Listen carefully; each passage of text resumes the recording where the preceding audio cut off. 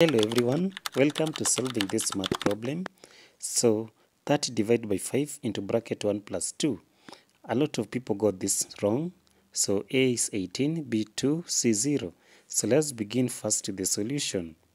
So for us to start with solution, let's introduce something that is called the BODMAS to help us work it out.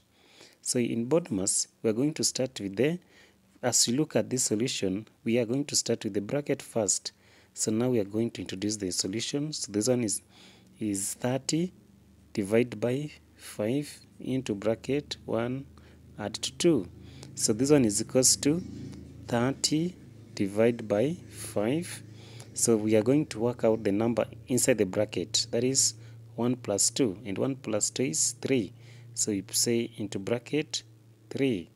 So from there, we must complete working the number outside the bracket. So we shall have this is equals to 30, then we divide by 5 multiplied by the number inside the bracket, and 5 multiplied by 3 is 15. Then from there we shall have 30 divided by 15, and the answer is 2. So the correct answer here is B, 2. Thank you.